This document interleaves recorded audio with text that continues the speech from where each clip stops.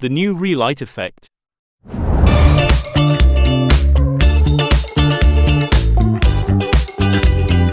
Today's video is sponsored by the Flash Gordon.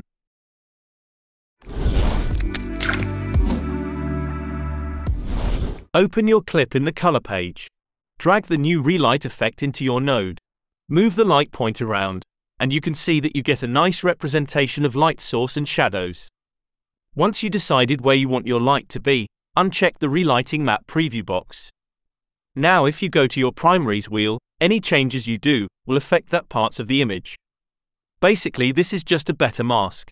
What I like to do is to use this mask to increase a bit the brightness and add some color also. You can adjust the strength of the light if you want. Then I will add a second node. I will turn off the first node for now, because apparently this new Relight effect it's too heavy for my Mac. Add another Relight effect to your second node. Move the light point to the opposite direction. Uncheck again the Relight Map preview box. Increase the gain wheel and add a different color this time, and you get your fake 2-point lighting effect. If you are brave enough, you can try to play it back, but it won't work. So you can go to the edit page, right-click on your clip, and select to render it in place, and after few months you can finally preview your effect. If you like this clip, subscribe to this channel. If you didn't, you will be a couple of light years behind.